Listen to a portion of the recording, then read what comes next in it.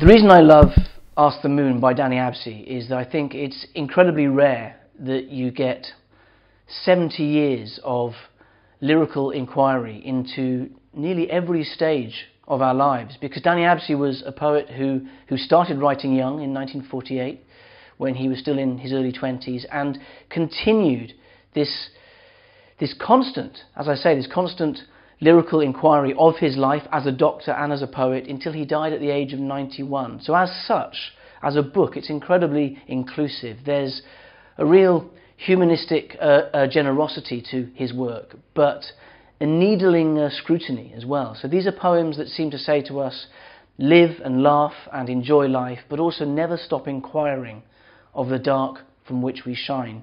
And I think because he was a doctor and a poet as well, although they tend to be very physical poems, very much rooted in the physical world, they are always aware of the spiritual.